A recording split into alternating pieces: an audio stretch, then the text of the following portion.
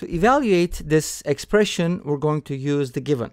So let's go ahead and isolate x squared from here. We can write x squared equals x minus 1, and then multiply both sides by x. X cubed equals x squared minus x.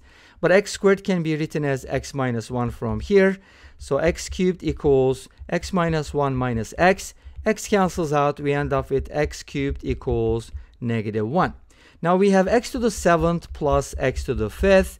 Now we can write x to the 7th as x cubed squared times x, and x to the 5th as x cubed times x squared. Now x cubed is negative 1 from here, so we can replace it with negative 1, but it's squared, so that's going to be 1 times x. X cubed is negative 1, so that's going to be minus x squared. And as you know, x minus x squared is equal to 1.